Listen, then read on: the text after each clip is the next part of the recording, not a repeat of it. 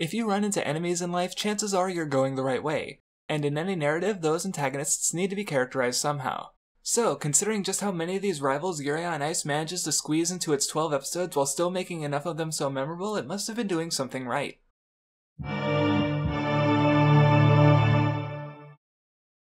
Digi, in his great video on Yuri on Ice, mentioned that he felt that the time spent on these side characters took away from the main trio of Yuri, Yurio, and Victor. I think that's a valid complaint, but while watching most of these performances, I never got that feeling myself. Perhaps more people would have cared for these side characters had more time been spent on them, but part of why I liked them was because we didn't. Collectively, it was a good chunk of the show, sure, but individually, we got maybe a few short scenes outside of the competition and then a few performances. And let's be honest, if you're watching an anime on ice skating, you probably want to see some ice skating. But what I think works about this method is that by and large, the characterization is done through these performances. It's efficient. Instead of taking more time to get to those performances through character-revealing dialogue or flashbacks, while we do get some of those, most of them happen during the fun scenes.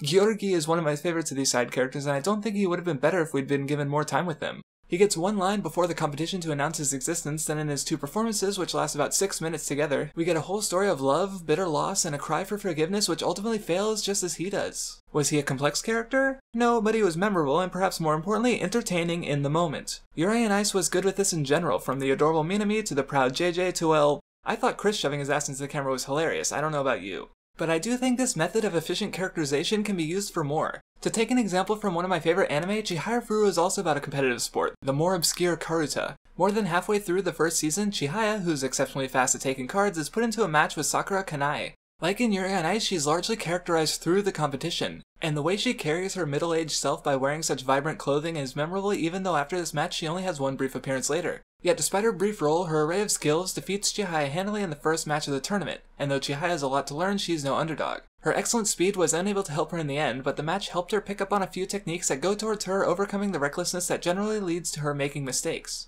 It's furthered later when some insight inspires her to be more patient, both in her studies, folding into the conflict of that episode, and her own cards playing, that patience helping her take cards with better timing rather than simple speed. This is tested against yet another minor antagonist, Ririka. Not only is Ririka being a young genius compared against one of the best Karuta players in the series, but her ability to take cards quickly is compared against the less experienced Chihaya of just a few episodes ago. Not only does it create yet another memorable rival who's entertaining in the moment, but she's used to both show how Chihaya's skills have advanced while also building her towards her even greater rival. But what happens when the series fails to be entertaining in the moment through its antagonist? Now, while Haikyuu does handle its antagonists better later on, the first match against Alba Josai was something of a letdown. They're hyped as being one of the top 4 teams in the prefecture, yet during the match focuses squarely on our main characters. Haikyuu is generally pretty good at using the matches to further development or characterization of its own cast, but in this instance the characterization of the antagonists suffered for it. Despite the supposed hype of being such a notable team, they failed to leave an impression in the least until Oikawa comes in, as if the author of the manga was noticing the same problem himself. After this, the conflict between teams finally starts to get interesting and it's over.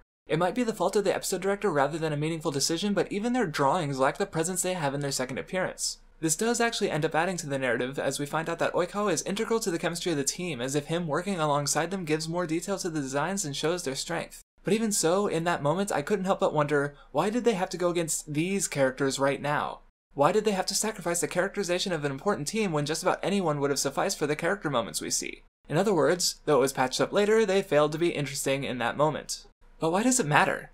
Well, this idea isn't exclusive to sports anime. The quirky skaters of Yuri on Ice often reminded me of the employees of NASA that would often crop up and recur in Space Brothers. Giving these minor characters their own arcs is not only something I've seen in Ping Pong the animation, but also in the background of the living quarters of the titular Revius. Whether it's the world of professional ice skating, competitive Karuta, high school volleyball, the workings of NASA, or the young passengers of a fictional spaceship, these are all different worlds that we're exploring, but characters are world building. Each of the characters in Yuri on Ice has their own nationality, the music they skate to, and the themes of the routine itself. So though it's a version of our own world, it's no less vibrant. Skill matters more for Karuta tournaments than age or gender, so this aspect of the world is shown to us rather than told by having Chihaya compete against a middle-aged woman in one episode and a 10-year-old not long after, struggling to a degree against both of them. Can it take away from the characters who matter if done improperly? Absolutely, but if the main characters were the only ones to get any focus whatsoever, then these shows wouldn't be nearly as memorable, as the worlds we'd be seeing would just feel empty.